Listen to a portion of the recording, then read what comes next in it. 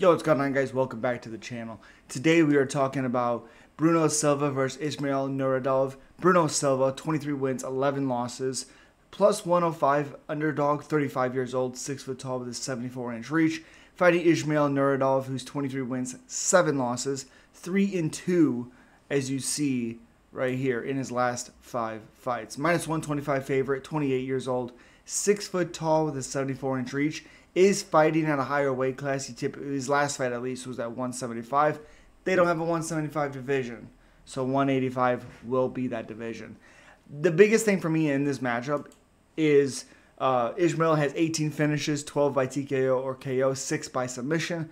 Bruno Silva has 20 knockouts with 14 first-round finishes, 7 decisions, or no, he's been submitted 7 times. He has 4 decisions, never been TKO'd or KO'd.